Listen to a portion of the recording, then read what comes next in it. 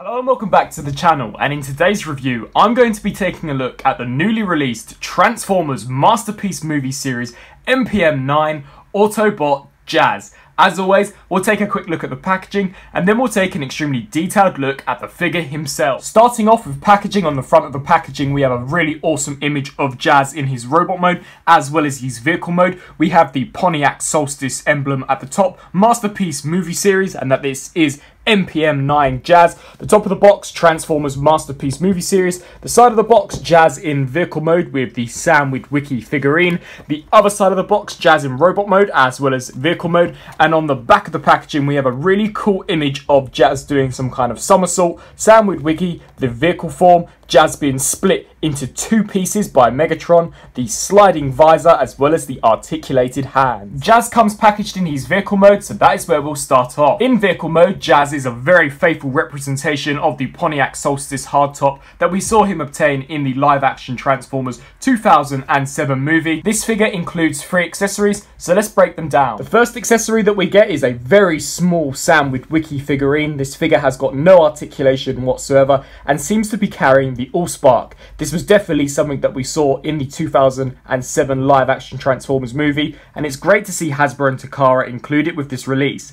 The details in the face sculpt are nowhere near as accurate as that of the Human Alliance version. However, I believe this is probably due to royalty and licensing agreements. As you can see, the sculpt work is really nice on Sam's clothing, and I cannot believe the amount of detail as well as paintwork that has gone into the Allspark. It really does look very impressive. The second accessory that this figure comes with is in fact Jazz's spinal cord that we see when Megatron rips him into 2 halves in the movie. This obviously plays a more vital role in the robot mode. However, the details and the paintwork on this are absolutely incredible. It's a very detailed looking piece, and I believe that it has been painted spectacularly. As you can see, it definitely does look very realistic and very lifelike, and I think that Hasbro and Takara have done a fantastic job on what essentially didn't actually have to be included. And the third and final accessory that Jazz comes with is his shield that transforms into his cannon like we saw in the 2007 Transformers movie. This once again has also been painted incredibly well. The silver paint apps on the shield section are incredible, and all of the different barrels and turrets on the main section of the fuselage have been painted in a fantastic metallic gold paint.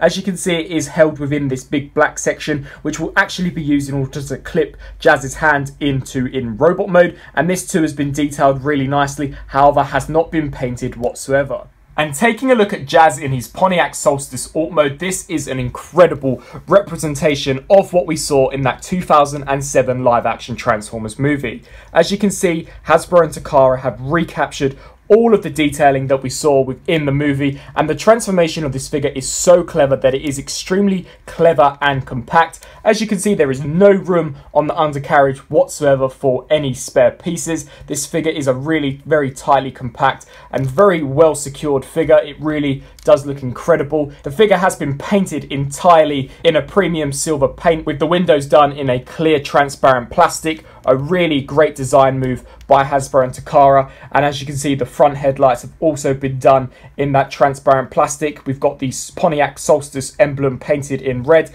and with all the grille sections towards the front picked out in a super nice black paint apps. We can see detailing such as the side view mirrors as well as the spoiler that will actually end up in the proper configuration on Jazz's back in robot mode. We've also got some vents which have been picked out in a super nice black paint job, and we have some detailing such as the handles and the gas cap. Turning the figure around to the rear section, the rear headlights are actually done in a transparent red plastic, which gives that extra sense of realism, with the back 2 tail lights picked out in a red paint. Unfortunately, I can't seem to get this section to grab in too securely. However, that's probably just a problem on my copy. As you can see, there is a transparent piece of plastic towards the back in order to replicate the back window, and that too really has a great effect in vehicle mode. And I love the silver trim around the wheels, which have also also been detailed incredibly well. For an MPM figure as well, considering Hasbro's track record, this figure also rolls incredibly smoothly, which is fantastic to see, as Jazz was definitely a very small, very fast and agile vehicle in the movie. For a MPM size comparison, here is Jazz compared next to the 2007 MPM Optimus Prime, as well as the newly released MPM Volkswagen Bumblebee from the Bumblebee solo movie. As you can see, I think he scales great alongside Optimus Prime, and if you want a sense of scale, he is more or less exactly the same size as the Volkswagen Bumblebee. The Volkswagen Bumblebee may just be a tiny bit larger due to the rear bumper, but nevertheless I think that the scaling here works perfectly,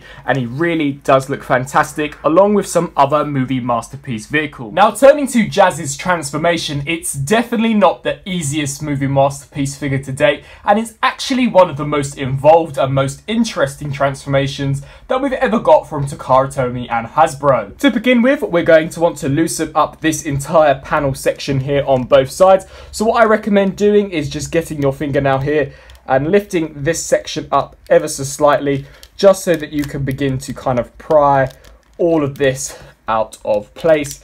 So just open that, pull this all down, and as you can see, just pull this outwards just like so, and repeat the exact same process on the opposite side. So just lift that up ever so slightly, untap the door, and bring this whole section down and outwards, just like that. What we can then proceed to do is return to the back section of the vehicle mode and stick our fingernail into this section, and really and truly now it's just a matter of fact of loosening all of these back tabs up. So just untab that just like so, which will then allow us to proceed to rotate this entire back section over. So just take this and kind of untab it just like that, and then bring it over, and then rotate the spoiler. The spoiler was originally like this. Rotate the spoiler backwards and bring this whole piece over, and just collapse it along the side just like so. What we can then do is take this and just unseparate these so that we now have the two legs of Jazz clearly defined. And then what we'll proceed to do is return to the front of the vehicle mode now and actually take this whole windscreen section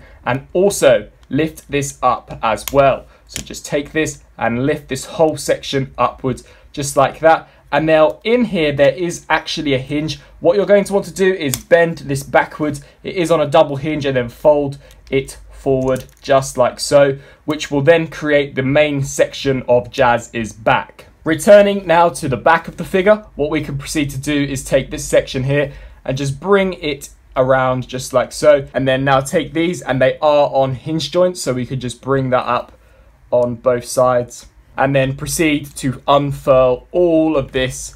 Just take this whole section and just bring it all down so that it does kind of look as if though Jazz's legs have completely exploded. Now what we'll do is turn around to what will be the front section, and as you can see here, this is really where you have to pay attention. There is a small slot on the underside of Jazz's shin that will actually plug into this tab here. Now what I recommend doing is taking this and just kind of moving it out of the way so that you have clearance. This is on a double hinge joint, so just angle it in a way until you can snap it into place, just like so. Repeat the same process on the opposite side now. So just move this wheel out of the way and then bring this section upwards until we can get it to tab into place. So just snap that one in. Also, with both of the shins now securely in place, we can rotate now to the back of the figure, and we're going to want to bring these wheels down all the way just like so. Just bring them down and angle them so that they are now facing downwards. Now what we can do is take this section here. Now what you'll want to do here is, as you can see, this circular hole will actually have this tiny circular tab inserted into it. So you're going to want to collapse these double hinges and just snap that clearly into place on both of Jazz's sides. So repeat the same process, collapse that double hinge and snap that into place. What we can then do is proceed to rotate this section all the way now to the back so that the tail light is now facing to the backward section. Repeat the same process on this side. So take this and just bring that backwards just like that. Now what you're going to do is actually take these sections here and tab them into the insides of the shins. Now underneath here, as you can see, there is a slot in there that this tab will actually go into. You're going to want to straighten out the double hinge joint and just clip that into place just like so until it has securely snapped into its new positioning. Repeat the same process on the opposite side. Collapse and tab into place until it is securely locked in. Now what we can proceed to do is rotate to the front and fold out the toes just like so. And then what you'll want to do is this slot here will plug into this tab here. So you're going to want to bring this all the way back and align it appropriately until it clips into place just like so. And then repeat the same process on the opposite side. Rotate that and snap that into place just like so. With that now done, we can turn our attention to these sections, and you're just going to want to spray them out just like so, so that they are no longer grouped together, and then spray the opposite side out just like that. Turn our attention now to the back section, and you're essentially just going to want to collapse this in upon itself, just closing the kind of gap section up. These don't actually tab into anywhere, they will just rest along the back sections of Jazz's wheels, and that does kind of complete the entire base section of the legs of Jazz. Now what you'll want to do is angle the arms up and lift these pieces outwards. This kind of creates the hip armor for Jazz, and then just bring these and collapse those up in order to give him more of a squat look. And there is the entire lower region of Jazz now completely transformed. Now this is where things get slightly more difficult, as the instructions are quite vague on whereabouts all of the different hinges will go. So I'm actually going to try my best in demonstrating what the instructions fail to mention. So now what you'll want to do is turn your attention to this whole section here. What you're going to want to do is remove the front bonnet section from this piece here. Just pull it away as far as you possibly can, and now bring the arms downwards just like so. Now what you'll want to do is this whole section here is actually on a swivel joint. You're going to want to rotate this all the way around so that this piece here is now facing here. It's quite difficult to do due to the clearance of the arms, so I do really recommend that you are fairly cautious when doing this step, but just try and rotate this all the way around just like so, so that the arms are now facing upwards instead of downwards, as you will have rotated this whole piece 180 degrees. Now what you'll want to do is collapse the bonnet section inwards. Now there is a clip underneath here that will plug into those sections there, so just kind of snap that into place. And now there is a second rotation joint that you'll want to rotate 180 as well. And now we can really begin working on the whole upper torso section of Jazz. There is a clip here that would clip in for vehicle mode. What you're going to want to do is essentially just untab that just like so. And this is very similar to the Studio Series version in the sense that underneath here there is a slot that these clips will actually plug into. So you're just going to want to kind of angle this and maneuver this in a way so that you can get those tabs plugged into place. Just snap that in on one side, and then the opposite side should also be fairly easy to go. And that is the torso now locked in to the main part of Jazz's body. What we can now do is take this section, which is on a double hinge joint, and just untab that and rotate it down and bring it down. It just kind of makes the chest look more transformed and more movie accurate. Bring the arms down now and angle these pieces in whatever way you so choose. I tend to angle them upwards, as that is more of a movie accurate look. Now what you're going to want to do is turn your attention to the back section. Now this actually tabs into various different places. So what you're going to want to do here is this slot here will plug into this tab here, and then this slot here will actually have this tab plug into it. So just collapse this just like so, and then snap this piece into place until it clicks in, and then the back will be solidified. And now what you're going to want to do is take the spoiler section, which will actually have two hook sections that will tab into there and there. Just take this and snap that into place just like so. Come to the back now and flare these pieces upwards, and there you have the entire back transformed, as well as the main torso section. Now what we'll do is turn our attention to the back once again.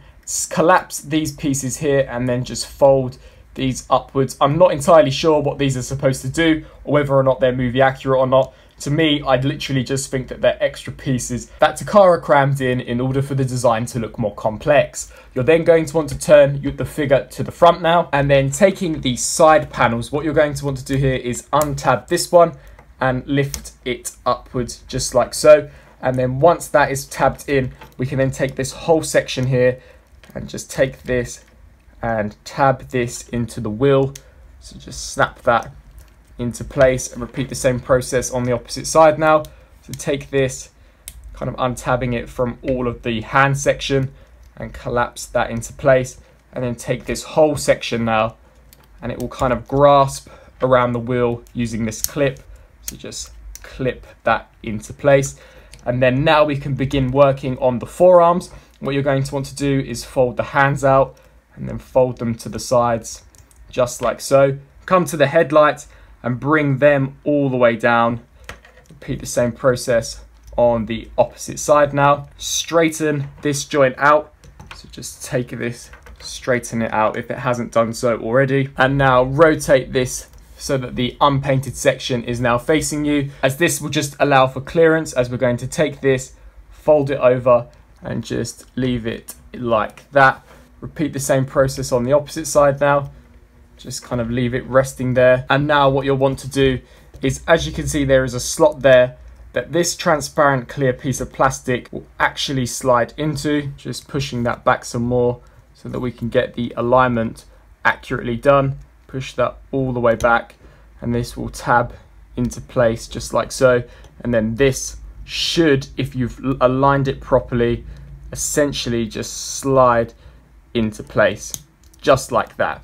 Repeat the same process on the opposite side now. So take this, lift this up, and on the inside, this kind of section here will hook into there. So just hook that in and rotate this piece in and it should snap into place. And there you essentially have the arms of Jazz fully completed. And now we can take these collarbone sections and just rotate them on ball joints. I should mention that these are quite stiff out of packaging, so I wouldn't recommend extreme force, as you could perhaps break them, as the plastic on movie masterpiece figures tends to be more delicate than mass release products. So I do definitely recommend that you take your time with these pieces. Then what you're going to want to do is take this section here, pull this out, which will expose the head, and just take the head and fold it out just like so, and then collapse this section down. And there we have the Transformers movie masterpiece MPM-09 Jazz, fully transformed and in his robot mode. So definitely a very involved and complex transformation. However, I hope that you can see the outcome is definitely very positive. This is by far the most accurate representation that we have ever got for movie Jazz, produced by Hasbro and Takara Tomy. This figure really does look as if though it has leaped off of the screen, and Hasbro and Takara have done a fantastic job. And this is actually one of the few movie masterpiece figures that I actually think Takara and Hasbro have put a lot of attention and detail into, as so far this figure has no quality control issues whatsoever, which really seem to have played to the MPM line. Now, starting off with detail, taking a look at Jazz's head sculpt, it is a fantastic sculpt. It really does look incredible, and there is just so much paint on it as well. The different gold accents as well as the silver paint really does help to make some of the attributes pop. I love the very involved and very well sculpted crest section of Jazz. You can kind of make out his horns, which to me looks as if though it is spiked hair, and we've got a really cool Autobot insignia printed on the top. Now, as you can see, I clearly have Jazz's visor deployed. However, Hasbro and Takara have gone to the extra length in allowing you to have the different look of Jazz by retracting his visor, like we saw when Jazz was first introduced to us during the Autobot arrival. This is extremely easily to do. All you essentially need to do is lift this section upwards just like so. Be careful you don't untab the whole neck section, and then fold the visor in just like that and collapse it down. and now we can reveal the true face of Autobot Jazz. As you can see, this too has been detailed really nicely, and we do have some blue light piping. However, it is useless due to the fact that there is no light piping section at the back of his head. This is a really great inclusion and definitely does give you a very different look for Jazz, although the effect is fairly subtle. Pulling the visor back out can be quite tedious due to its minute size. However, this is something that I do not believe Hasbro and Takara could have accomplished. Turning now to some of the details on the neck section, as you can see, all of this piece here has been painted incredibly well. The detail really is fantastic, and it really does seem to me as if though Hasbro and Takara are making up for lost time with some of the most lackluster releases, such as the Optimus Prime and the QC issues that plagued MPM Ironhide. This figure really is up there with some of the Generation masterpieces, and I really like how complex in design but how very compact the shoulder armor is for him. It's very, very movie accurate. And turning now to the forearms, there is also some nice detailing there, and I really like how the whole look comes together. Some cool gold detailing there and some silver paint. Now, a set of paint apps and detailing that I was completely unexpected to see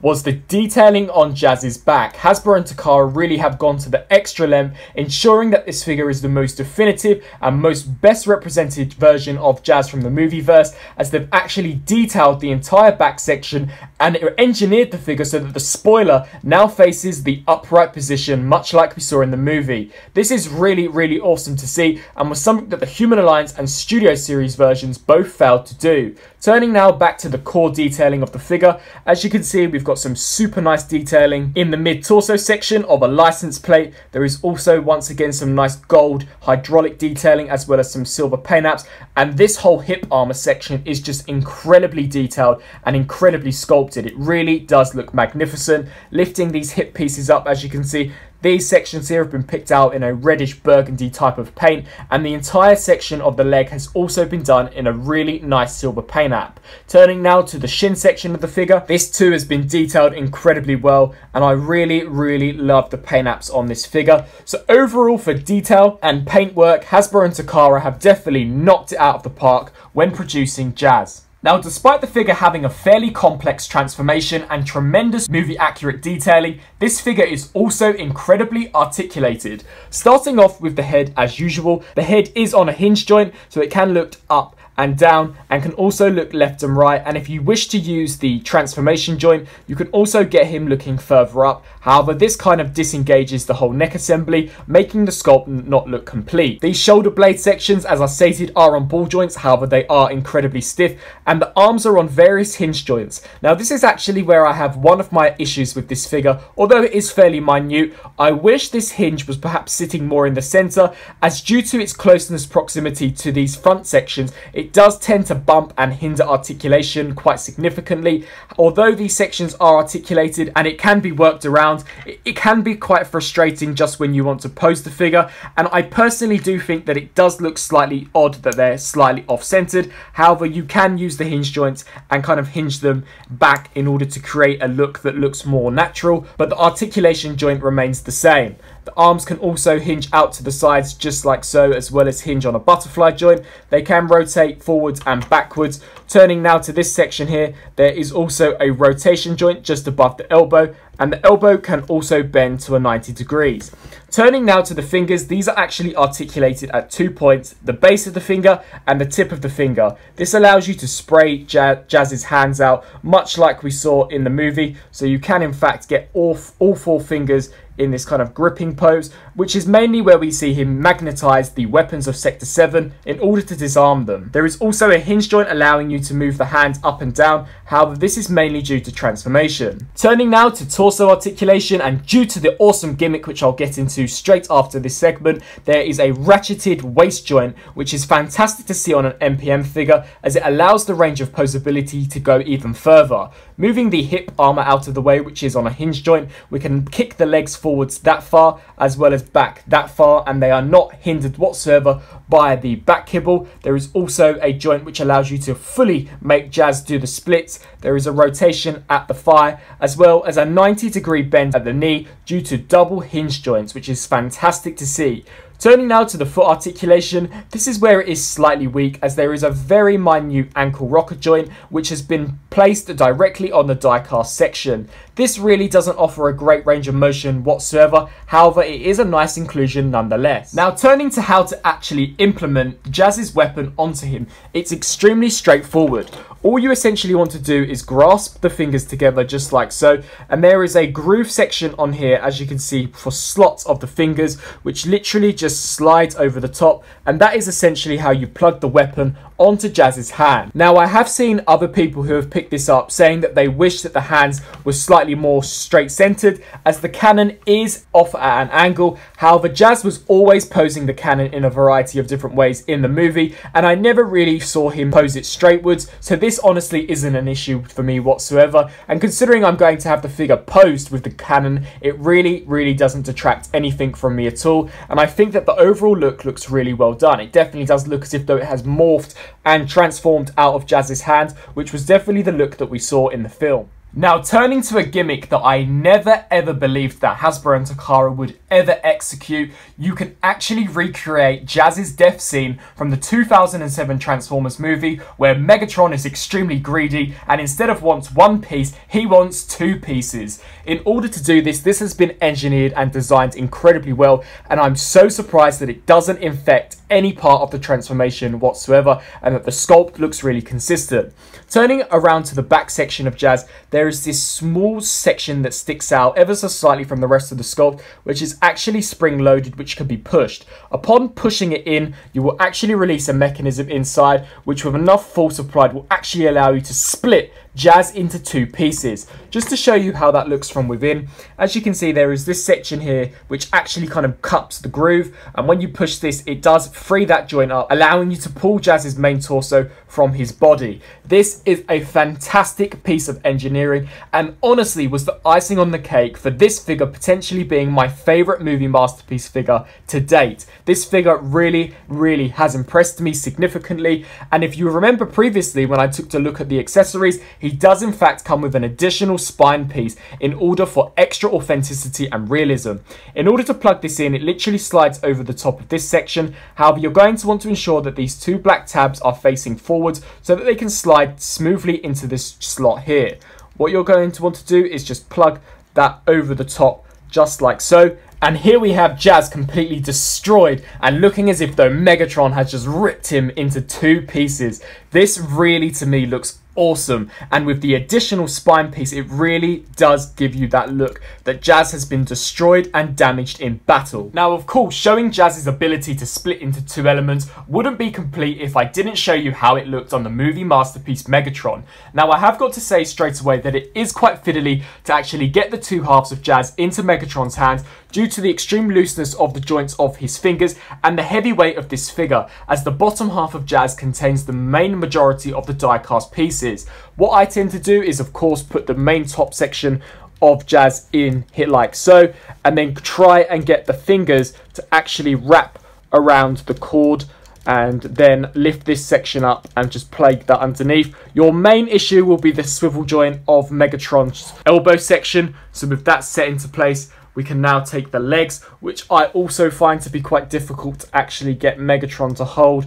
So just balancing that just like so. There we have Megatron ripping Jazz into two pieces, which is honestly such an amazing representation of what we see in the film and was something that I never ever thought we would see in plastic or die-cast form. And for a Transformers movie masterpiece size comparison, here we have the brand new MPM-09 Jazz with the rest of the core 2007 Autobot team, and don't they all look absolutely fantastic. It would have only had been a dream 3 or 4 years ago that I had ever thought that we'd get the original 2007 Autobots in a masterpiece representation. This honestly to me looks incredible, and if you're a fan of the Michael Bay Transformers films, then you owe it to yourself to pick up the entire set of these MPM figures. Despite their flaws, there is no denying that the sculpts are absolutely incredible and that all of these are the most definitive and most accurate representations we've ever got for each of their characters. My only hope now is that MPM-11 or MPM-12 gets announced and we can finally complete our Autobot team in giving us a movie masterpiece Ratchet. For a Transformers movie Jazz comparison, here we have the MPM Jazz compared next to the Human Alliance Jazz, which was until now my favourite and best representation of Jazz, and also the Studio Series version. As you can see, he is the middle one out in terms of height and is shorter than the Human Alliance. However, it towers over the Studio Series version, and it is clear to see that the detailing on this figure is absolutely remarkable. He really does stand out from the rest of the figures, and there is no doubt in my mind that this figure has now replaced this Jazz as the best representation of him from the 2007 live-action movie. So that is my review for the Transformers movie masterpiece MPM-09 Autobot Jazz. If you haven't gathered already, I am extremely, almost beyond impressed with this release by Takara Tomy and Hasbro. It really honestly does feel as if though they are making up for lost time with their previous lackluster MPM releases, as this is one of the figures that actually has no quality control issues whatsoever and really does live up to the name of a movie masterpiece. This figure is by no doubt the best representation we have ever got for Jazz in the live action Transformers movies. I think his Pontiac Solstice alt form looks incredible, and the transformation is very, very involved, much like you would expect from a Takara Tomy masterpiece transformation, and the end result in robot mode also looks incredible. The gimmick where you can actually split Jazz into two pieces to me is astonishing, as it does not compromise the robot mode or the vehicle mode whatsoever, and it honestly, you wouldn't even realise it was there unless it was pointed out to you. That's how well hidden it is. The paint apps on this figure are also incredible. He's been decked out in a really nice silver premium paint deco, and whilst he doesn't have as many die-cast pieces as some of the other MPM figures, I definitely think that that isn't a drawback whatsoever, as this figure honestly looks great and definitely feels very, very premium. I hope that you enjoyed this review. If you did, please let me know down in the comment section below, and be sure to let me know what you think of this particular release by Hasbro and Takara Tomy, and whether or not you'll be adding this MPM-09 Jazz to your collection. Thanks for watching.